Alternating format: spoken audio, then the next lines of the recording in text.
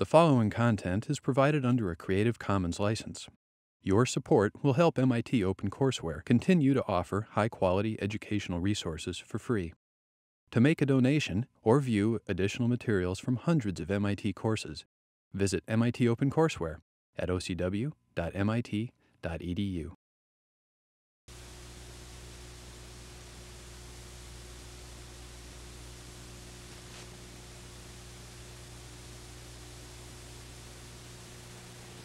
Hi.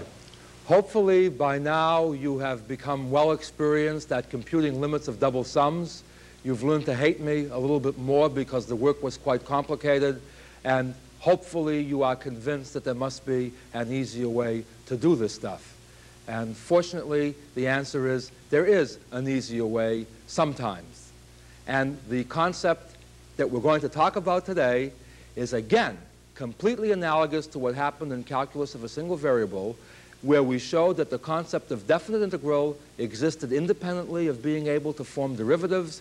But in the case where we knew a particular function whose derivative would be a given thing, we were able to perform the infinite sum, or compute the infinite sum, much more readily than had we had to rely on the arithmetic of infinite series. By the way, and I'll mention this later in a different context, I hope, that the converse problem was also true, that in many cases one did not know how to find the required function with the given derivative, and in this case knowing how to find the area by the limit process was equivalent to how we were then able to invent new functions which had given derivatives. Essentially, the difference in point of view was the difference between what we call the first fundamental theorem of integral calculus and the second fundamental theorem of integral calculus. As I said, the same analogy will hold here, and let's get into this now without further ado. I call today's lesson the fundamental theorem, and what I'm going to do now is to pretend that we never had the lecture of last time,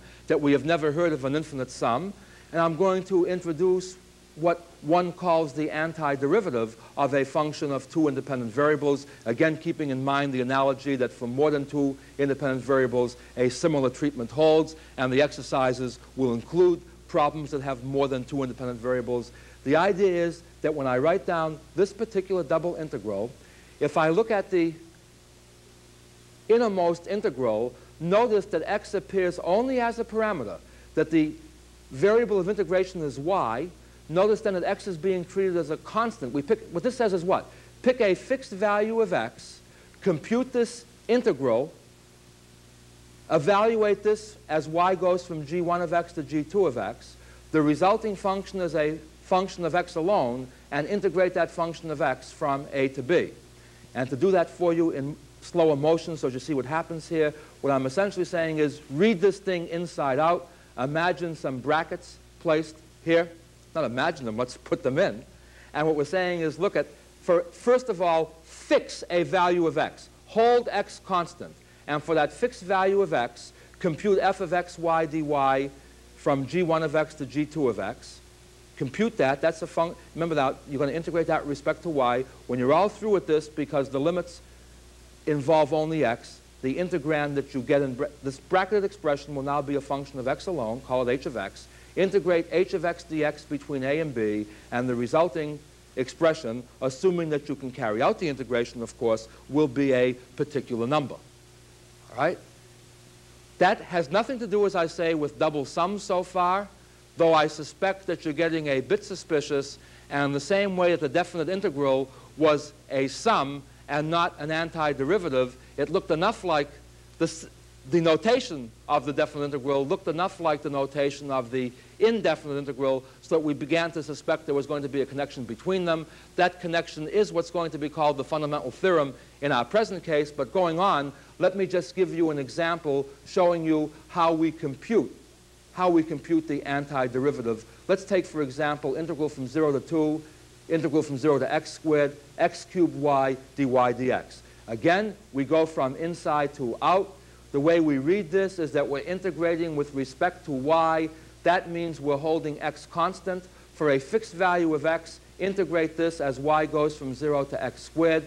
So treating x as a constant, I integrate this with respect to y. The integral of y dy is 1/2 y squared. I evaluate that as y goes from 0 to x squared. That's crucial, you see. It's y that goes from 0 to x squared. When I replace y by the upper limit, I get 1/2 x cubed times the quantity x squared squared. When I replace y by the lower limit 0, the integrand vanishes, so that what I wind up with is a function of x alone. Specifically, what function is it? It's 1/2 x to the 7th, and I now integrate that from 0 to 2. That gives me 1/8 x to the 8th over 2. That's x to the 8th over 16, evaluated between 0 and 2. 2 to the 8th over 16 is 2 to the 8th over 2 to the 4th, which is 2 to the 4th, which in turn is 16. So again, notice I can carry out this operation purely manipulatively. It is truly the inverse of taking the partial derivative. In the same way that taking the partial derivative involved holding all the variables but one constant, taking a partial integral, so to speak, an antiderivative, involves simply doing what?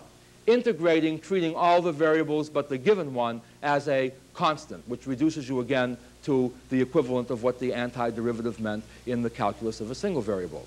Now, here's where we come to the so-called fundamental theorem. Let me tie what we've talked about today and what we talked about last time. Let me see if I can't tie those together for you in a completely different way, meaning I want you to see that conceptually today's lesson and last time's lesson are completely different, but that the punchline is there's a remarkable connection between the two. Let's suppose I take the region R, which is a very simple region. It's bounded above by the curve y equals g2 of x. It's bounded below by the curve y equals g1 of x. And that these two curves happen to intersect at values corresponding to x equals a and x equals b. And what I would like to find is the mass of the region R if its density is some given function f of xy. Now, in terms of what we did last time, this involved a double sum. What double sum was it? We partitioned this into rectangles, etc.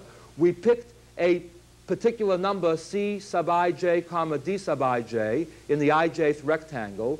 We computed f of c sub ij, comma d sub ij, times delta a sub ij, added these all up, the double sum as I went from 1 to n and j went from 1 to m, and took the limit as the maximum delta xi and delta yj approach 0, and that limit, if it existed, and it would exist if f was piecewise continuous, that limit was denoted by what? Double integral over the region R, f of xy dA. And that dA could either be viewed as being dy dx if you wanted. It could be dx dy. It could also be, say, in different coordinate systems. We're not going to worry about that part just yet. We'll worry about that in future lectures. Now, on the other hand, let's stop right here for a moment.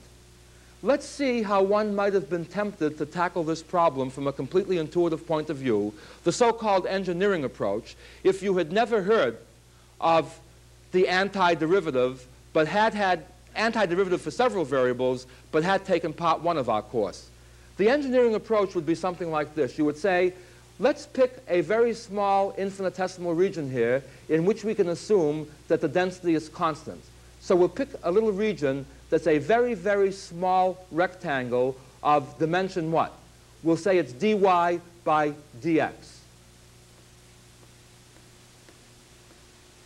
And the density of this particular rectangle can be assumed to be the constant value f of xy. Because that density is constant, the mass of this little piece should be f of xy times dy dx. And then we say what? Let's add these all up. See, let's go down to here now. We say, look, this is a typical element, and we'll add them all up for all possible y's and all possible x's. Now, how would you do this intuitively? You'd say, well, look, let me hold x constant. Well, for a constant value of x, let's call it x sub 1. For a constant value of x, notice that y can vary any place to be in the region R. For that fixed value of x, y can be any place from here to here. In other words, y varies continuously from g1 of x1 to g2 of x1. All right? Because x1 could have been any x, y varies, for that given x, y varies continuously from g1 of x to g2 of x. And notice that x could have been chosen, if we want to be in the region R, to be any place from A to B. And so mechanically, we might say, let's just say, here's the mass of a small element, and we'll add these all up so that for a fixed x, y goes from g1 of x to g2 of x, and x can be anywhere from A to B. And it appears that this is a truism. This is not a truism. It's a rather remarkable result. It is analogous to what happened in calculus of a single variable. Namely, notice that when we had the definite integral from A to B f of x dx, that was an infinite sum. It was summation f of c sub k delta x sub k as k went from 1 to n, taken in the limit as the maximum delta x sub k approached 0. It turned out that if we knew a function capital F whose derivative was little f, then this sum could be evaluated by computing capital F of b minus capital F of a. Again, the idea being that if you knew a function whose derivative was f, that gave you an easy way to evaluate the sum. On the other hand, if you didn't know a function whose derivative was little f, evaluating the sum as a limit gave you a way of being able to find the antiderivative. A particular case in point, you may recall, was trying to handle the problem e to the minus x squared dx as x goes from 0 to 1. This certainly existed as an area, but we did not know. In fact, there is no elementary function. We invented one called the error function, whose derivative is e to the minus x squared.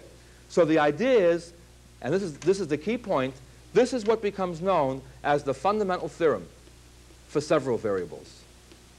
That there is a connection between a double infinite sum and a double antiderivative. That this particular expression here does not involve knowing anything about partial derivatives. This particular expression here does not involve any knowledge of knowing partial sums. This simply says what? Integrate this thing twice, once holding x constant and letting y go from g1 of x to g2 of x, and then integrating with respect to x. And the amazing result is that if f is continuous, this limit exists, and in particular, if we happen to know how to actually carry out these repeated or iterated integrations, we can compute this complicated sum simply by carrying out this antiderivative. And I think the best way to emphasize that to you is to repeat the punchline to the homework exercises of last assignment.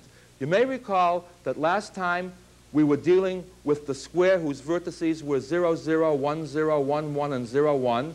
The density of the square at the point x comma y was x squared plus y squared. And I asked you as a homework problem to compute the mass of this plate R, to compute it exactly. And what we said was, okay, by definition of, remember, this thing here now with the R under here indicates a limit of a double sum, that this mass was by definition this particular result. And notice that last time we showed, in terms of double sums, that this came out to be 2/3.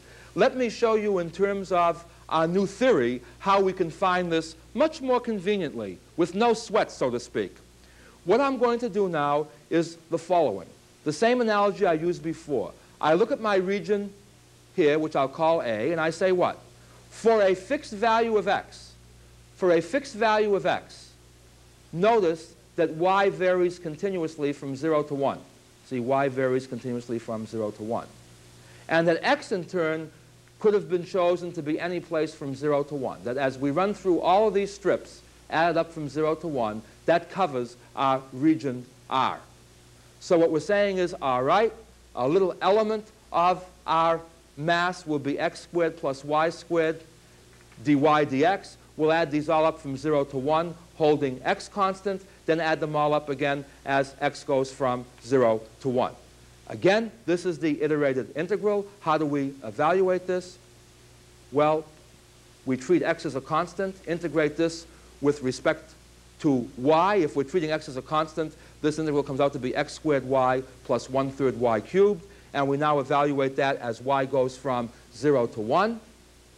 leaving these details out because they are essentially the calculus of a single variable all over again, this turns out to be the integral from 0 to 1 x squared plus 1/3 dx, which in turn is 1/3 x cubed plus 1/3 x, evaluated as x goes from 0 to 1.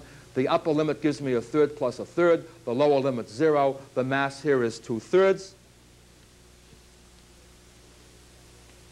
which checks with the result that we got last time.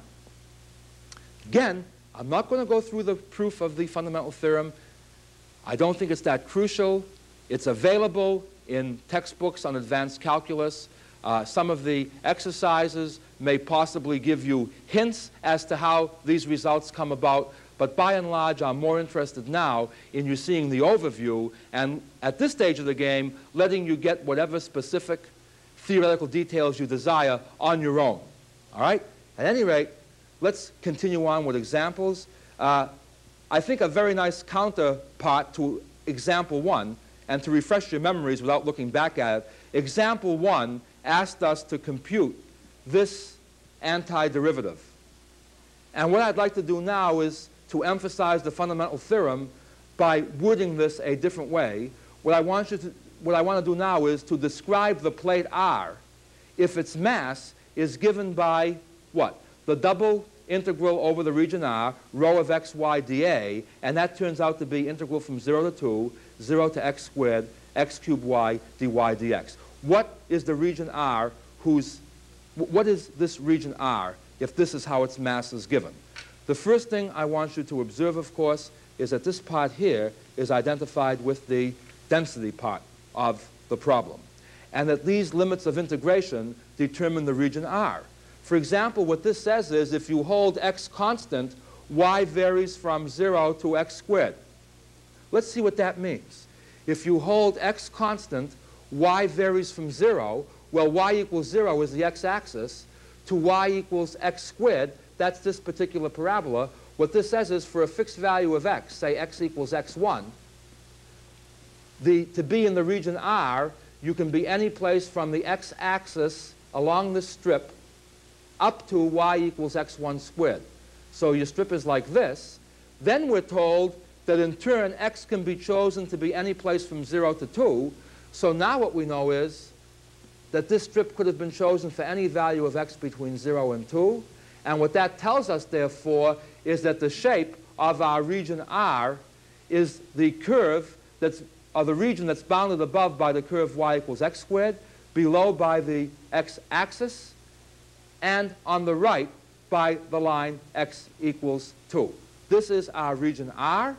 You see, the region R is determined by the limits of integration, and the density of R is given by rho of xy equals x cubed y at the point x comma y. Okay? By the way, we had mentioned before that why do you have to write dy dx? Couldn't you have written dx dy? What I thought I'd like to do for my next example for you is to show you how one inverts or changes the order of integration. For example, given the same integral, the same region R, suppose we now want to express the mass in the form double integral x cubed y dx dy. You see, the region R is still the same as it was before. But now you see what we want to do. How would we read this? This says we're integrating with respect to x. X is varying. So this says for a fixed value of y, integrate this thing. See, for a fixed value of y, integrate this, evaluated between the appropriate limits of x in terms of y, and then integrate this with respect to y. Well, what this says is, let's pick a fixed value of y. Let's say y equals y1. For that fixed value of y, notice that the curve y equals x squared for x positive in inverted form has the form x equals the square root of y. All right? So for a fixed value of y, notice that x varies from the square root of y1 up to x equals 2. See, x goes from the square root of y to 2 for a fixed value of y. Now, where can y be? See, this is our limits here. Y, to be in the region R, y could have been chosen as low as this or as high as this.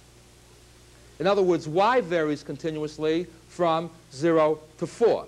And again, because I don't want to have our lecture obscured by computational detail, I simply urge you to, on your own, compute this double integral, compute the double integral that we obtained in example number 3, and show that the answers are the same. What I do want you to observe is how different the limits look. In other words, notice that in the other integral it was from 0 to 2 outside. Now it's from 0 to 4.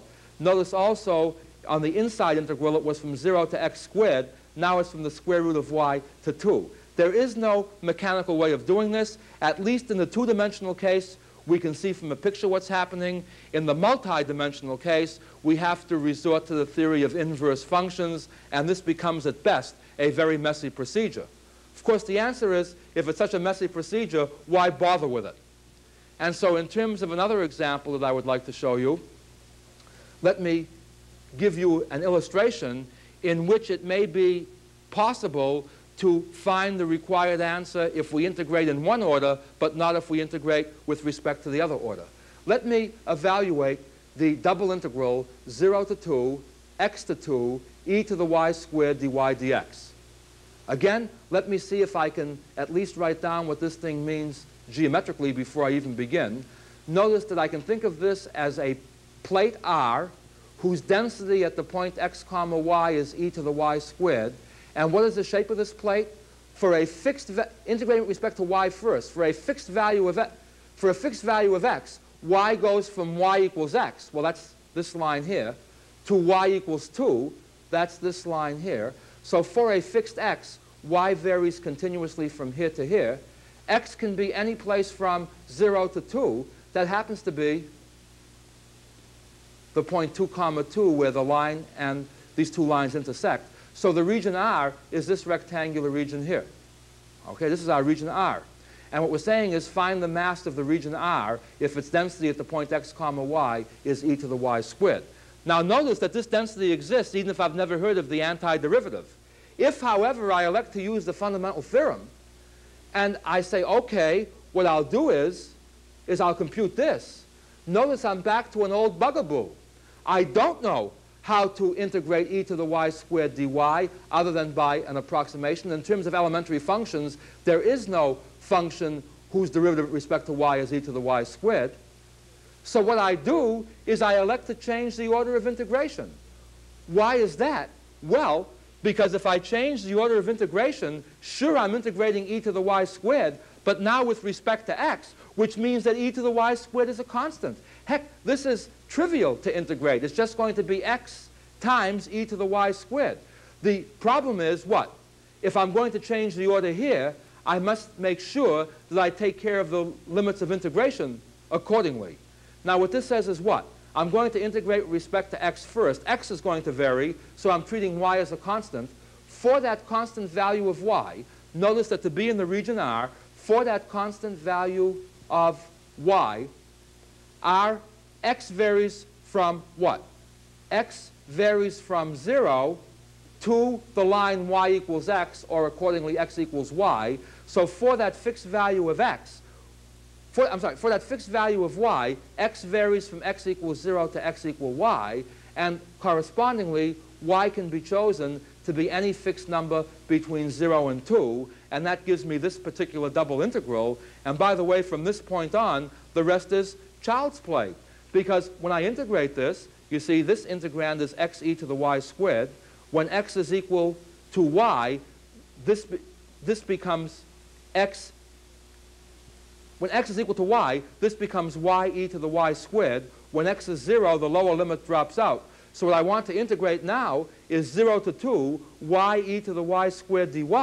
But this is beautiful for me because the factor of y in here is exactly what I need to be able to handle this. In other words, this is nothing more than 1/2 e to the y squared evaluated between 0 and 2. Replacing y by 2 gives me 1/2 e to the 4th. Replacing y by 0, remember e to the 0 is 1, gives me minus 1/2 because I'm subtracting the lower limit. In other words, the answer to evaluating this integral, which was impossible to do in this form because of the fact that there was no elementary function whose derivative is e to the y squared, turns out quite nicely to be given by e to the 4th minus 1 over 2. And to summarize today's lecture, to show you what the fundamental theorem really means. All we're saying is that we often compute the infinite double sum, double integral r f of x, y, dA, by an appropriate iterated integral. That's what we mean is what? The antiderivative, taking the antiderivative successively, iterated integral. See? Iterated integral. And conversely. In other words, the gist of this whole thing is that we now have two entirely different topics that are related by a fantastic unifying thread that allows us to solve one of the problems in terms of the other and vice versa. You see, again, the analogy being complete with what happened in the calculus of a single variable, that we can evaluate double sums, which was the aim of the previous lecture, by means of an iterated integral. We can evaluate iterated integrals sometimes by appropriately knowing how to find, or by knowing how to find the limit of an appropriate double sum. And again, we shall make use of this in the exercises. We will go into this in more detail from other aspects and other points of view next time. At any rate, until next time, goodbye. Funding for the publication of this video was provided by the Gabriella and Paul Rosenbaum Foundation. Help OCW continue to provide free and open access to MIT courses by making a donation at ocw.mit.edu/donate.